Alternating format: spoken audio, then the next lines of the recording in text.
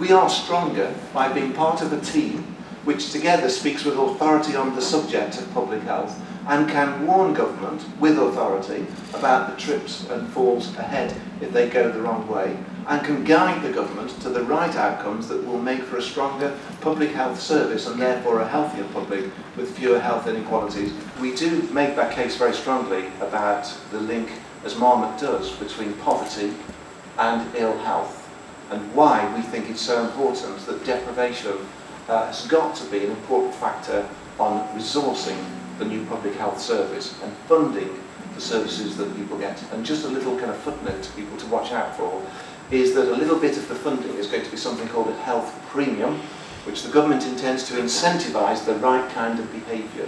And I just want people to be careful about how the measures are done of incentivising and that we don't get areas of the country with huge levels of deprivation being passed over for the incentive because they didn't achieve particular targets that the government set for everybody, when the targets themselves were blind to the fact that their challenges are stronger because of the levels of deprivation in their communities. So I wanted to reassure people that we're on that. That's very kind of people.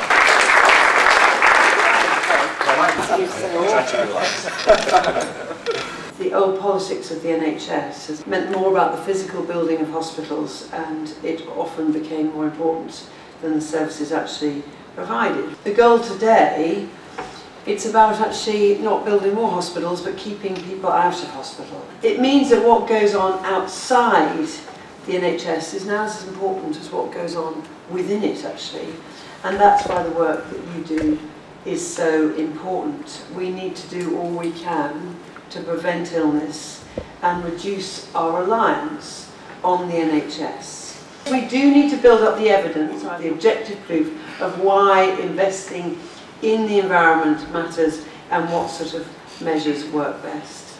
And yes, we need to make sure your voice is heard across Whitehall. And that's why we've got a cabinet subcommittee on public health, a ministerial group bringing together government departments to hold together national action on health improvement.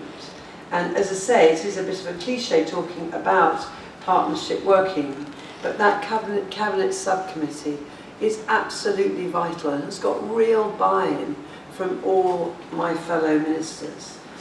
I'm not going to gloss over the obvious. These are difficult times, difficult for many of you, I know, in a very personal capacity as well.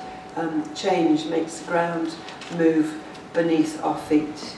And I'm sorry for that, and I'm extremely grateful for the incredible professionalism that I have seen when I've met environmental health officers around the place. Change is unsettling, but change means that we can do things better. I was born an optimist, but I do think actually that in everything there are opportunities.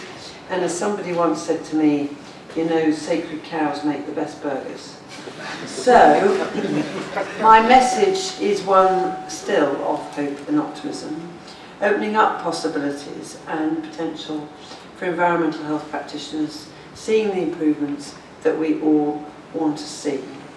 Environmental health has a long and distinguished past, and I want to see it have a long and distinguished future. I need you to take the field. The field's been opened up, a ring-fenced budget for public health. What I need you to do is to use your influence, to use the power that you have, and remember in life that nobody ever gives you power. You have to take power. Get on the field, use your skills, use your professionalism to inspire, lead and enthuse, and we will see the public health improve in the way that we all want to. Thank you very much.